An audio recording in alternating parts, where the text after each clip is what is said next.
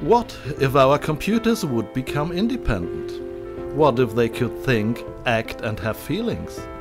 Utopia? Pure science fiction? Not quite.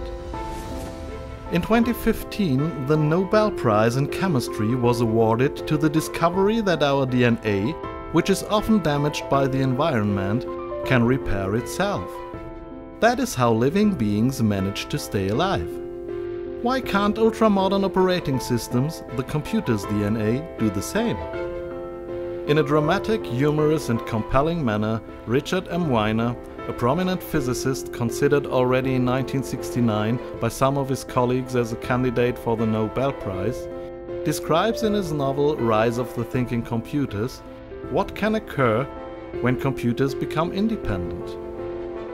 He not only employs the imagination of a science fiction writer, but also describes with scientific precision and in an easily understandable and interesting way how realistic this scenario is already. In the Rise of the Thinking Computers, a technical breakthrough that is anything but utopian enables the computers to think, feel, love and suffer until they finally claim the same rights for themselves as humans. And they are willing to fight for them. This gives the strikes as we know them from airline ground staff new dimensions.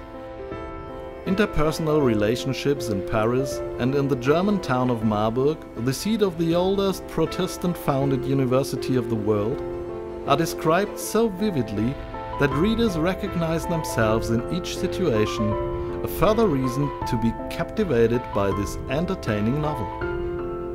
Rise of the Thinking Computers, a novel by Richard M. Weiner.